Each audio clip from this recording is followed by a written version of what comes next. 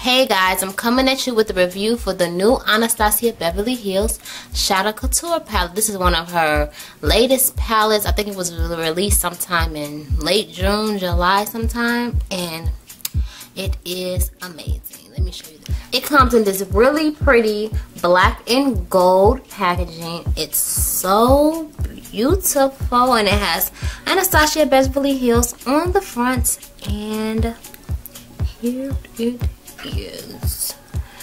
It comes with 12 eyeshadows, 4 matte, like 6 shimmer, and then 2 what I would consider like ultra shimmer, like almost not glittery, like glittery.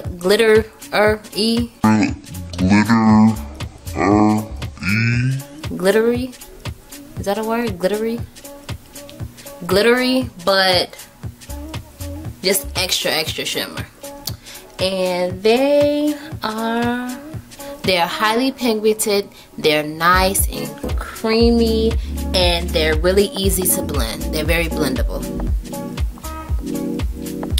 I use this palette to create the eyeshadow look that I'm wearing today. I use pink champagne on my lid, Morocco as my transition color, and like fudge in the outer corner, and I swept it into like the crease.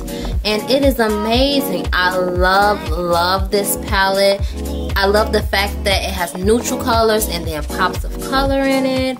And the neutral colors are like warm tone neutral colors. They're not like the cool tone neutral colors, because cool tone colors have a tendency to show up ashy on my skin, and especially just like women of color skin in general. And they're really pigmented. Let me show you. Look at this blue color. Oh my gosh, y'all see that?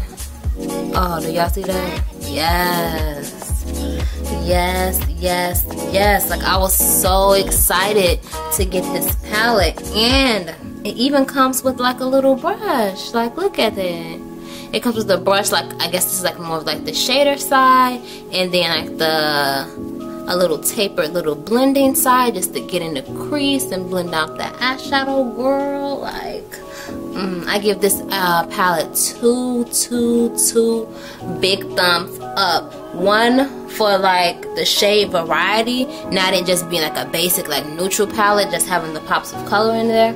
2 for the price. I didn't realize that her eyeshadow palettes were this inexpensive. And 3 for just like the color payoff and the pigmentation of the eyeshadows. That's so important to me, because I just feel like sometimes with some palettes, if the color payoff is not as great, colors that are similar to each other is just gonna come up ashy, and you'll be creating the same look over and over again. If that makes any sense. I don't know if that makes sense, but it makes sense in my head. But yes, I'll be coming at you guys with many tutorials using this palette, because it is just like amazing. I can't believe I've been like sleeping on Anastasia palettes. And yeah, like, I'm gonna have swatches at the end of the video, and